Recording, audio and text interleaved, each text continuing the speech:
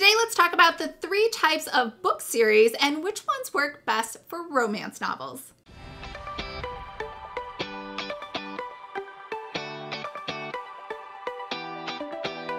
I'm Lisa, best-selling co-author of the Snow and Her 7 Seals series, and on this channel we talk all about romance writing, specifically for newbie and aspiring romance authors. So if this sounds like you or something you might be interested in, make sure to hit the subscribe button below. I post new videos every Monday.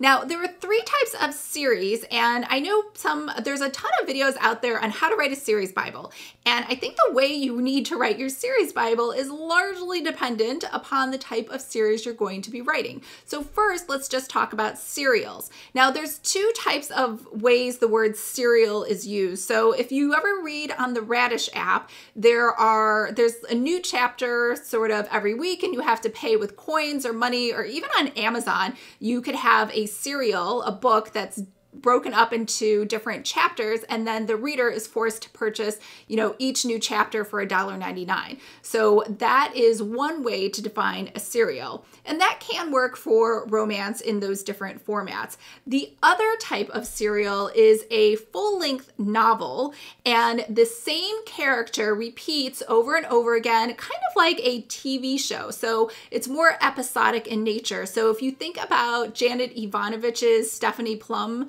series, that is a serial of a full-length novel, and typically this is best for action adventure or mystery. So when we talk about full-length episodic, I don't know if I'm saying that right, serials, then we're not really talking about romance, because once you have your happily ever after, there's not a lot of incentive or interest in reading about that same couple over and over and over again.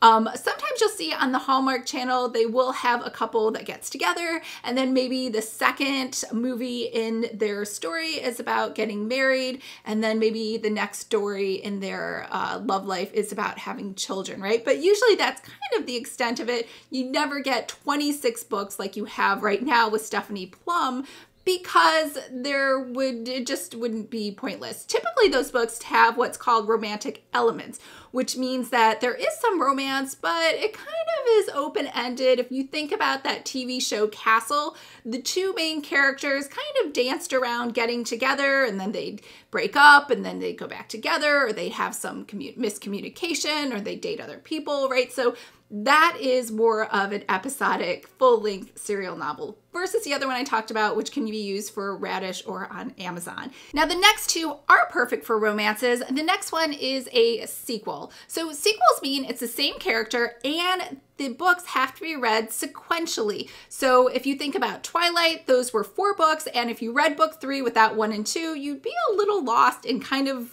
confused on what was going on. Same thing with 50 Shades of Grey, that was a trilogy, and you couldn't read book 3 without reading books 1 and 2 first. So this is perfect for a romance following the same couple all throughout, maybe through different stages in life or through different situations that are going to be happening to them throughout the course of your book. Third one is a spin-off. So a spin-off means that there is a new romantic couple in every single book. The one thing unifying everybody throughout the series is that there is a common location, or maybe a common event, or maybe a common group of people, like in the Black Dagger Brotherhood. Those guys kind of follow them throughout. In the Jill Shalvis Lucky Harbor series, it's the Lucky Harbor. It's all in one town. That's actually one of my favorite series.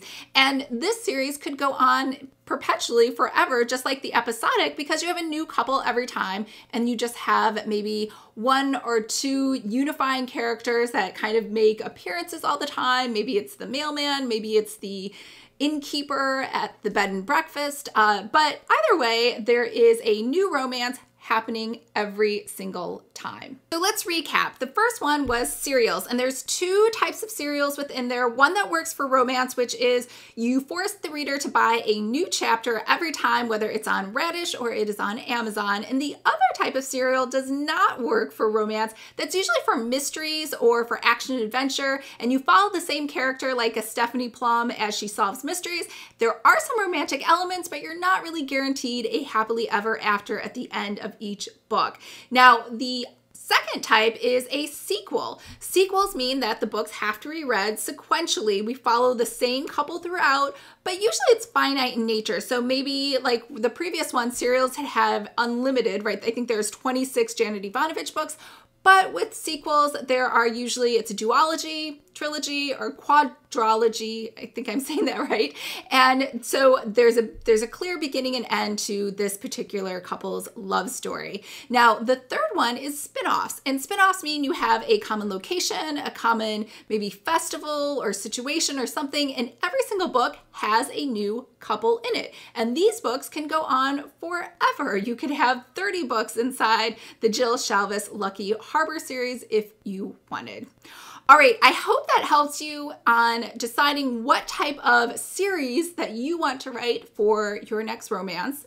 If you want to write a series at all, you don't have to. Standalone still do very great. Thanks so much for watching my video on how to create a series. And if you would like to talk more about the craft of writing, make sure to follow me over at Lisa Latte. So you want to subscribe to the new AuthorTube channel, which I have explained in a video actually this week from Monday on why I have 2 pen names, 2 brands, and a second AuthorTube channel. So everything going forward will be on that channel. All right, I hope you're having a fabulous day, and I will see you guys next week on the new AuthorTube Lisa Latte Cozy Mystery channel.